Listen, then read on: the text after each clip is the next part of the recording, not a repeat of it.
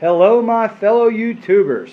Alright, so my last video I said part 5. It was really part 4. This is part 5. Now, remember on the last video we were talking about putting the coil inside the V-shaped magnets. And what I did here is I just did one. And this is based on just the simple test that we took on the last video.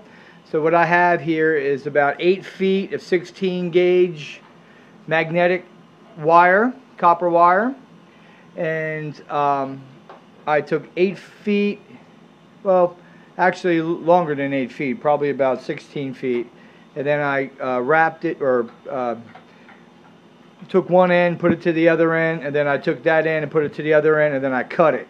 So basically I have 4 strands, and what I did was I wrapped the bolt with the 4 strands, starting from the bottom, working my way up, came down and went up again, and covered it twice, and then that brought me down bottom, and then I did one final wide wrap going up.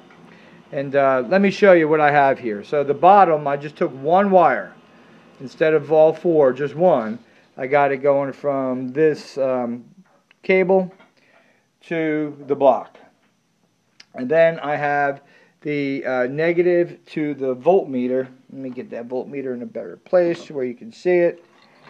Alright, so I got the voltmeter, sunlight, or the, let me see, maybe back down here. You guys see it? Yeah, you can see that. Anyway, so I have the voltmeter on, and I have the positive part of the voltmeter. I'm going to just touch the block itself and look at the power. So these are millivolts, so we're probably pushing, you know, a little less than a volt, but if you times that by 4 lines, you can step it up 4 times. And also when you just run, and again I don't have that blocked up, but if you just run the magnet in front of it, you'll see that it will change and it will add on.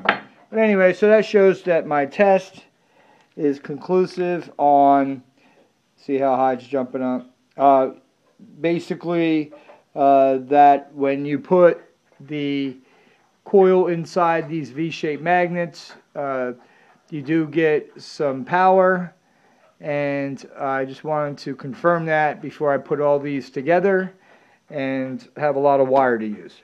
So, alright you guys, have a good night. Stay tuned.